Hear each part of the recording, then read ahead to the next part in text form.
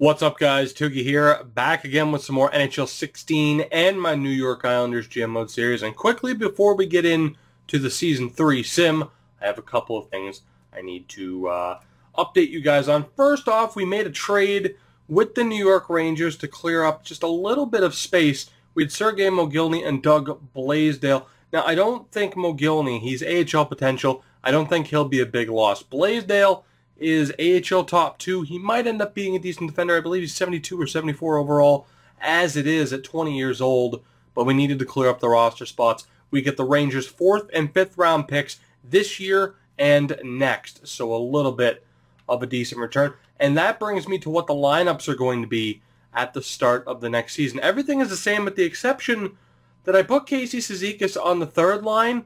I'm really, oh shit. Okay, I swear to God. You know what? Fuck it.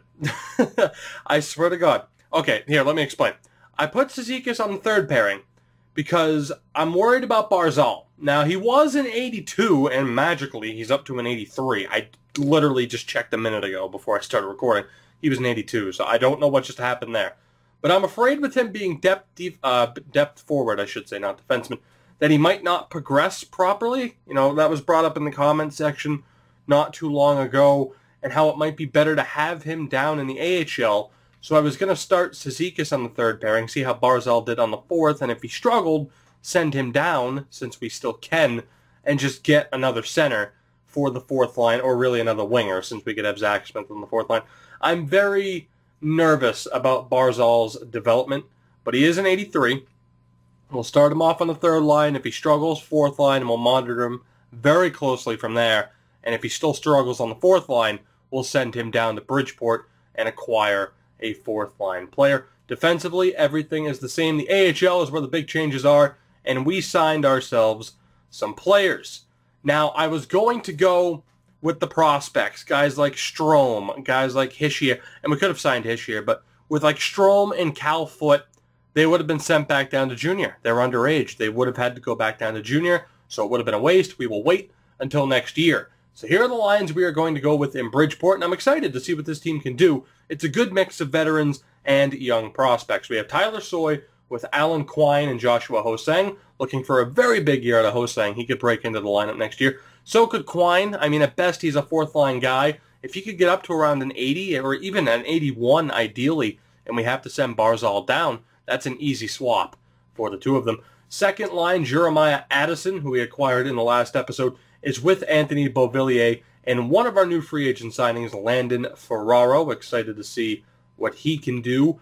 3rd line is Carl Grundstrom with Johan Sundstrom and Matt Bradley. And then the 4th line happens to consist of our 3 other free agent signings. It is Brian Gibbons, Danny Paille, and Spencer Abbott. So a little bit of a mixture there. Some offense, some defense, and a little bit of grit when it comes to Ferraro and Paille, although not so much for Paille anymore. Defensively, we also made 2 signings. Our top pairing, though, is going to be Parker Wotherspoon and Matt Finn.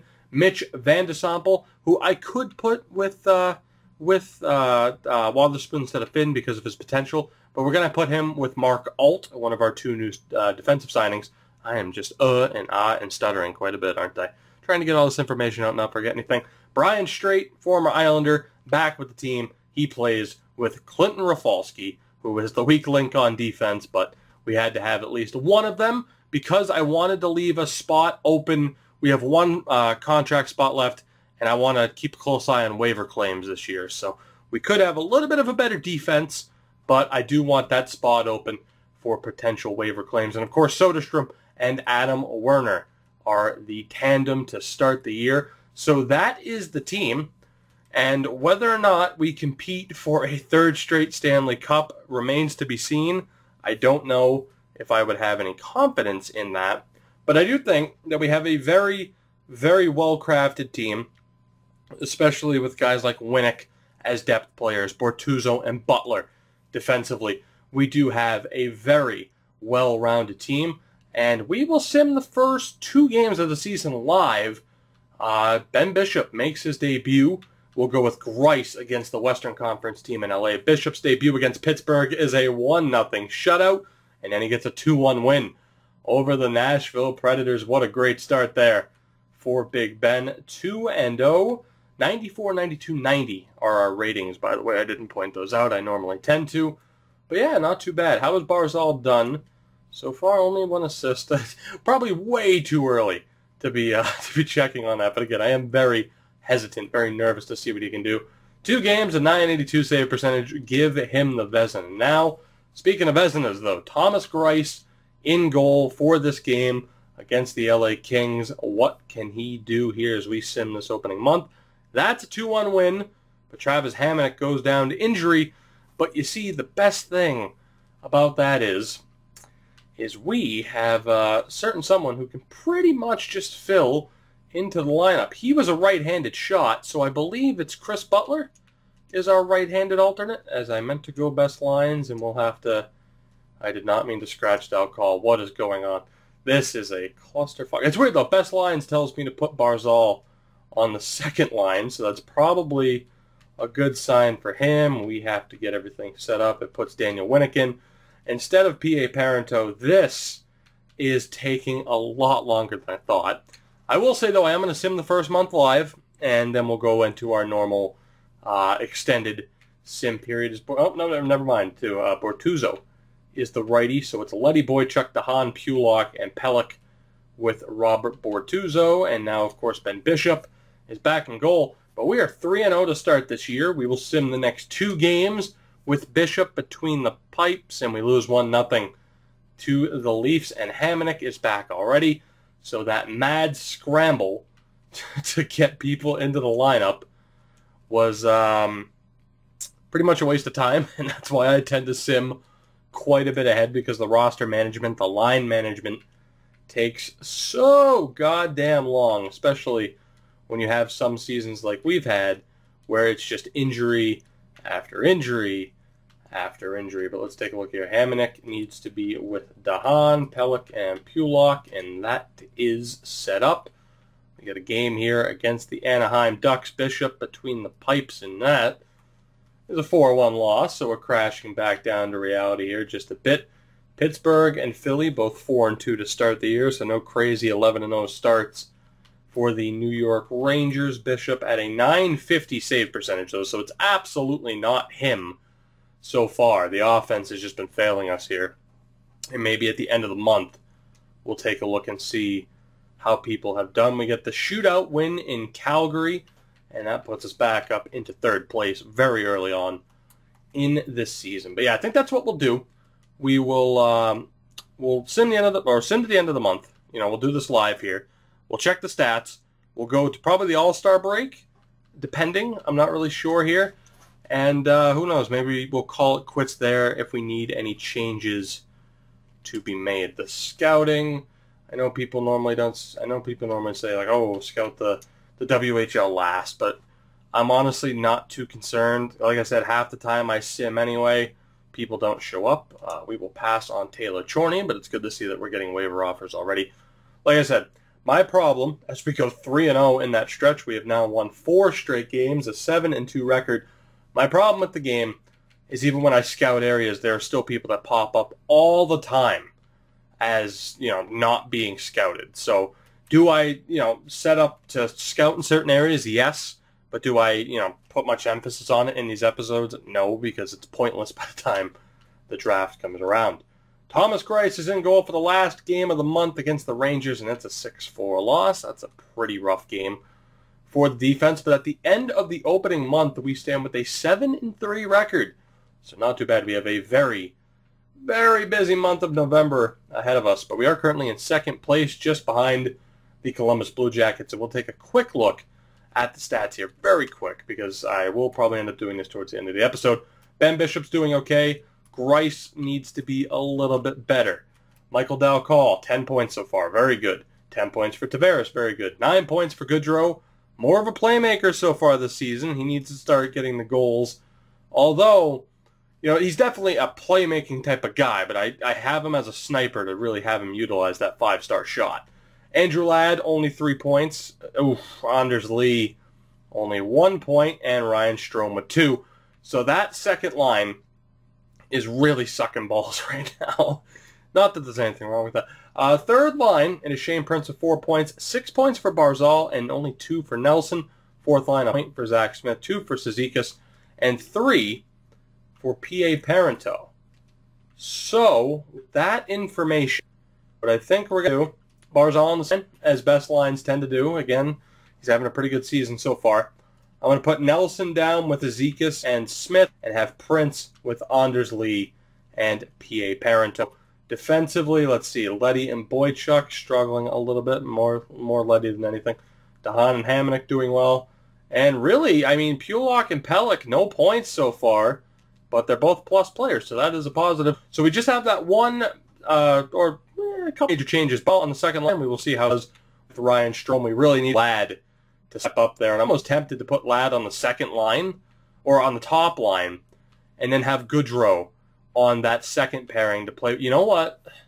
I know Goodrow's doing well, but I think I'm going to do that. We'll have Andrew Ladd up there, since these two guys are getting points anyway.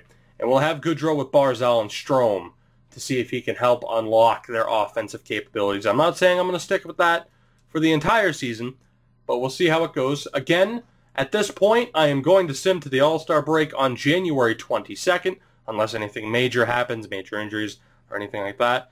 Otherwise, we will see how this new look team does. Will these line changes help or hurt us? If they hurt us, obviously I won't hesitate to switch them back. But let's see how this team does over the next few months.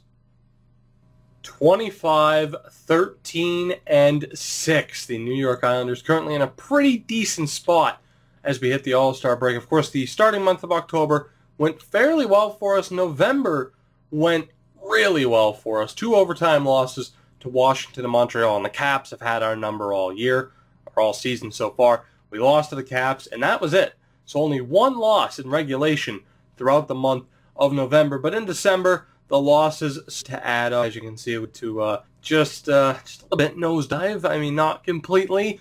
And then this month, again, has been hit or miss. But as we hit the All-Star break, like I said, we are in spot. We are in second place in our division, just behind the Caps, who, like I said, have just kicked our ass all season long. We are 5 points back, but we have 2 games at hand, so that's looking pretty good for us. We are in a pretty tough division right now as well. The Devils, Rangers can easily compete for that second wildcard spot that currently belongs to the Atlantic. But we currently have the 7th best record in the NHL. Right now, the Bruins are kicking ass, which isn't the worst sight in the world. But overall, I do want to give you guys a quick look at the roster. We are going to stop the episode here. I want to get you a look at the stats and give you an opportunity to have your, to voice your opinion on what you think we should do as we move forward here. Top line, we have gone with Dal Call, who's having a good season. Tavares is having a really good season.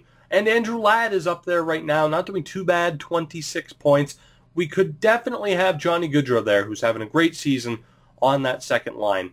But I think the first line's probably a better spot for Ladd. What do you guys think? Should we go with Goodrow or should we go with Ladd? Ladd will obviously perform better with Dal Call and Tavares, or do we want that top line of Dal Call, Tavares, and Goodrow to just rip everybody apart? Matthew Barzal right now, 29 points, is not doing too bad. He's still only an 83 overall, which is concerning. I'd like him to hit an 84 just so I know that he's progressing, but he's having a good year, as has Ryan Strome. Again, not too bad of a season thus far. The bottom 6, though, has been a bit concerning. Anders Lee, only 15 points, of course, started off on the second line. Casey Cizikas right now on the third line with 17 points, and Shane Prince, who has the same total. The fourth line, Brock Nelson, only 9 points. Smith with 8. And Daniel Winnick right now, who hasn't played a game. We actually just had P.A. Parento get injured in the last game, so he is in by default. Parento, though, having a decent season for a guy who's been on the fourth line for pretty much all of it, with 13 points. So let me know what you think. The big question really is Barzal. What do we do? Goodrow and Ladd. Should we swap those 2 guys? And should we maybe shake up the bottom 6? I'm not sure how. Honestly, if we send down Barzal, I might look at acquiring Yurko, who I think is still on Detroit and has been offered to us. He hasn't been offered to us in a while, though. Defensively, it is Nick Leddy having a decent season, with Johnny Boychuk having a pretty good season. Calvin DeHaan, 3 assists, but an equal plus-minus, so not too bad. Travis Hamonic right now having a pretty damn good season, up to an 87 overall. Adam Pelech, 1 goal. That's it for points. I mean, I don't expect him to get points. You look He has 3-star puck skills, 4-star shooting. He's a good skater. He's physical. And just, the defensive stats aren't the greatest, but it is still 4.5-star. I don't think he'll reach his actual potential. I'm just hoping he can cap off around, I don't know, like an 83, 84, and be a legit top 6 guy. Ryan Pulock as well, no progression, 5 goals thus far on the season. So I'm all right with that defense. I want to keep Adam Pelech there and see if he can really progress. It's the last year of his contract. I'm not sure what he's going to be able to do. Obviously, we could have a little bit better of a defense if we wanted to. The goaltending. Ben Bishop started off really well around a 950, and then a 940, a 930, now hovering at a 925 after 33 games played. Thomas Greiss, that save percentage has fluctuated a lot. He is currently at a 906 with 14 games played. So our goaltending has been okay. It hasn't been great. It hasn't been as good as it could possibly be, but I am happy with the tandem that we have. Down in the AHL, we'll take a quick look. Tyler Soy right now having a pretty good season thus far. Alan Quine doing well, and Ho-Sang is up to an 81 overall, so that's good. Beauvillier is a 77. He is having a pretty decent season. So is Jeremiah Addison, the new addition. Bradley is up 2 overall points. He's having a decent season so far with 20 points. Grundstrom struggling. And then, of course, we have the 4th line guys. Defensively, Parker Wotherspoon missed a little bit of time, but he is up to a 78 overall. Matt Finn having a good season now at an 81 overall. Van de Sample, a 76. He's doing all right. Mark Alt, we don't really care about, nor Brian Strait. Clinton Rafalski still at a 70, has 4 points on the year. The goaltending, Linus Soderstrom up to an 80 overall with a 917 save percentage. Adam Werner hasn't played much, but he is up to a 75 overall. So there you have it, guys. That is the team, and what do you think? What should we do, if anything? Should we, just keep it as simple as altering the lines a little bit, or should we do something a little bit bigger? Who knows? Let me know what you think on how we should approach the rest of this season. And keep in mind, how many draft picks do we have at the moment? So we have 2 first-round picks this year. We have our own and Detroit, which is shaping up to be pretty good. Detroit does not have Yurko listed. That's the last thing I wanted to check to see if Thomas Yurko was still there, and I don't think he's going to be. So that ship may have sailed. But obviously there are other players that we could go out and get. And indeed, they traded Yurko. I'm not sure to where. We'll try to find that really quick. But as always, guys, as we wrap up this episode, I do thank you all for watching as I go to the wrong menu screen. But if you have enjoyed this episode, make sure to leave a like to help out the channel. Subscribe if you haven't already. This game doesn't want to tell you where Yurko went, so I'm sorry for that anticlimactic ending. But again, I do thank you all so much for watching, and I will see you guys in the next one.